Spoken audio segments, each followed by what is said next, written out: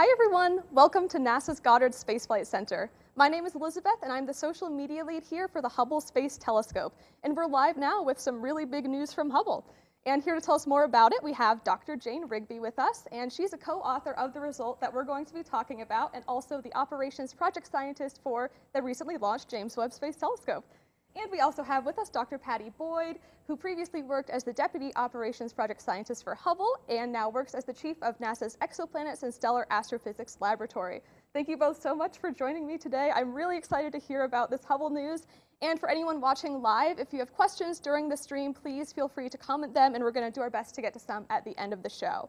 But for now, I think we should just jump right in. So, Patty, it sounds like Hubble just broke a pretty impressive record. Could you tell us what Hubble discovered? Sure, I would love to, and it's really exciting to talk about this record-setting star. So, like so many other discoveries from Hubble, it starts with an image, a very beautiful image. And one of the first things that you can see in that image are galaxies. And those galaxies are actually gravitationally bound in a cluster. Those are fascinating objects in the universe. They have a huge amount of mass. And what's very special about this particular image, in addition to that beautiful cluster of galaxies, is it actually contains an image of a single star whose light left that object when the universe itself was less than 1 billion years old. So this is a rare event, and we're really excited to learn more about this object. Yeah, that sounds super exciting. And just as a refresher for everyone, Hubble has been orbiting Earth for almost 32 years and is still generating incredible science like we just heard about.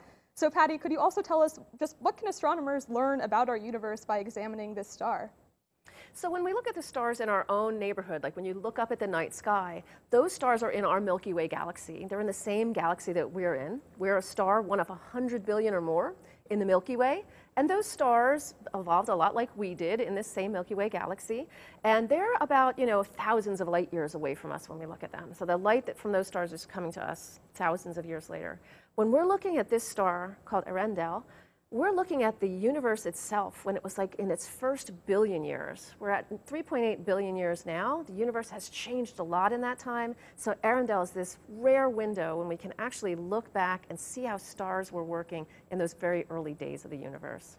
Wow, that's very interesting. Thank you. And another cool part about this observation is that it was only possible because of an astrophysical phenomenon known as gravitational lensing. So Jane, can you kind of break down for us like what gravitational lensing is? Sure. So we can see this star, even though we're looking back so far in time, because of two things. One, the speed of light's not that fast, right? So we're able, as Patty was saying, we look back in space to look back in time. And the other is this phenomenon of gravitational lensing, which is just the fact predicted by Einstein that mass bends space. And so light is traveling through a curved space-time, and so it acts like mass is bending light, gravity is bending light. Well, if you think about it, what happens when you're bending light? Well, eyeglasses are bending light, right? They're getting the light to change where it shows up in your eyeball so you can see better. So it turns out that this phenomenon of gravitational lensing, when you get big concentrations of mass, either a galaxy or better yet, a cluster of galaxies together, they can act like a cosmic telescope and bend the light, focus it toward, accidentally, toward us. And so this is a really rare phenomenon. About maybe 1 in 1,000 to 1 in 10,000 galaxies are gravitationally lensed. But when this happens, we can take advantage of these cosmic telescopes and then observe them with our human-built telescopes to see way farther than we normally can. And those background galaxies, they're way behind the cluster. They don't have anything to do with the cluster. We see them not only much brighter than they really are, but stretched and magnified, kind of like they're in a funhouse mirror. And that lets us study them in greater detail than we normally can with our current telescopes. Okay, gotcha. That's really cool. And so another thing I'm wondering, like, how did astronomers, when they were making this observation, know that Earendel was an individual star rather than a bigger cosmic object? Sure. So this is a cool case where this is a discovery that was half on purpose, half, oh, wow, that's cool, which is how a lot of science works. So the cluster and the lens galaxy were found in 2016 by Dan Coe and collaborators. And so they found the arc and said, okay, that's a very high redshift arc, redshift 6, a lens galaxy at redshift 6, about 1 billion years after the Big Bang is how we see it. And so, and then Brian Welch, a graduate student at Johns Hopkins, was given the task of modeling this thing and doing the lens model of where's all the mass in the cluster and getting that to reproduce the distorted shapes that we see of the lens galaxies. And as he was doing this, there's this dot in the middle of the lens galaxy. And try as he could, that dot had to be really small in all the models, like super small, like the size of our solar system. And the magnification had to be really high, like thousands. And so the most obvious explanation is that we're seeing either one star or maybe a couple stars, but it's not like a big star cluster, but we're seeing down to the scales of individual star or multiple stars all the way out 1 billion years after the Big Bang. Okay, wow. And speaking of, this star being within the first billion years of the Big Bang, Patty, how did astronomers know that about this star? How did they know it was in there? That's a great question. And so, like many of the images that Hubble takes of these fields, these treasury fields, we're observing them to collect as much data as not only the team wants to get the science that they want to get out, but that the entire community can really mine that rich archive and get a lot of science out. So one of the ways you can get the most science out of an image like this is to observe it in multiple filters. And the filters are basically different colors of light. So they specify a certain range of colors. And so this is a multicolor image using 2 instruments on the telescope. And what that allows us to do is, for the galaxies, each galaxy is going to have a certain brightness in those filters. And we can look at how that brightness changes as a function of our filter. And what we see with these objects that are very far, they're red-shifted. We call it red-shifted. As they move further from us, the whole universe is actually expanding. The light gets shifted into the red. And what that will do to a galaxy's spectrum that's far red-shifted is it'll actually kind of block it out in the optical. You won't see the light there. It'll just start to peak out the redder and redder that filter gets. So if you notice in the image that smear that we're looking at, the sunrise arc it's called, it's very red compared to the rest of the image. And that's why, is the light's just starting to pick up as we go redder. And you can use that to estimate its redshift. And that is exactly how the objects in that arc are estimated. They're all at about the same redshift of 6.2. And you use that number and the photometric information that you have to estimate everything else. Its distance and then its size scale is related to that. So there's just a tremendous amount of scientific information in these multicolor images, in addition to just the beauty of looking at the galaxies that are in them. Oh yeah, for sure. And Patty, also, why is it important to be studying this star that is within the first billion years of the Big Bang? So when we look around at our local universe or the stars in our own galaxy, we get a picture of how the universe has evolved. And one of the coolest stories about that is where matter came from, where the heavy elements came from, where the carbon, calcium, oxygen that makes up everything, our bodies, our bones, our telescopes, where did those elements come from? And the answer is that they're fused in the centers, in the cores of stars. And massive stars in particular are very efficient at this. They fuse lower elements like hydrogen and helium into heavier elements, and then they explode in supernova explosions, and they spew that material out into their local environment so the next generation of stars can pull that in as they're forming. Those are the kind of things that form rocky planets like the Earth, where we've got like an iron core and all those elements in our atmospheres. Those were fused in earlier generations of stars.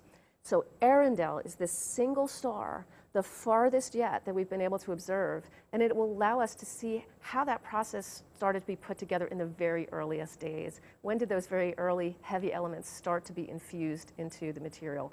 And it's just a window that's opening up onto the next big thing, because that light is pushed so far into the red that we need a telescope that can go even further into the red than Hubble can to really uncover the cool things. Yeah, and speaking of, I think another fantastic part about all of this is that there's already approved observations to look at Arendelle with the recently launched James Webb Space Telescope, which is a super powerful infrared space telescope that just launched in December. We're so excited for it to begin science operations this summer. And Jane, could you kind of tell us how Webb might bring this Hubble discovery even farther? Sure. So I learned about this lens star when the discoverers came to me, said, so do you want to be, we're trying to figure out how to plan some Webb observations. Are you in? I'm like, oh, I'm totally in. That's cool. So what we worked out was a set of observations with NIRCam, which is the near-infrared imager, to get colors in all of those filters that are too red for Hubble to do well, right, or to do at all, right? And so Webb will pick up where Hubble left off getting redder filters. So we'll have very crisp, gorgeous images. We've already proven with Webb that we can take gorgeous images. It's as a very, very sharp telescope. And now we're getting the science instruments ready to go. The second science instrument that we will target for this galaxy and star is NIRSPEC, the near-infrared spectrograph. And so we'll be taking spectra of not only the lensed galaxy, the sunrise arc, but also the star Arundel. And so the NIRSPEC has a lot of cool bells and whistles. One of them is it has this microshutter array that has 250,000 doors that can open and close magnetically. And so we'll open up doors, we'll close most of them so we don't get the brightness of the sky in the way. And then we'll just open some doors for the lens galaxy and for Arundel the star. And we'll be getting spectra, right, with a little prism to tell us about what's inside of what's inside that galaxy. What is the temperature of that star? How bright is it really? How, as Patty was talking about, how much of the heavier elements that were made in stars are in this galaxy versus just the boring hydrogen and helium that's made in the Big Bang. Okay, gotcha. And so more broadly speaking, why is it important that both Hubble and Webb are going to be operating at the same time? Sure, so Hubble and Webb are really complementary. They're not really in competition.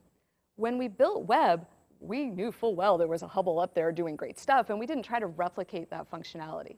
So it's really like players in a band. Like, you know, your drummer and your keyboardist are doing different things. And so you select them for different skills.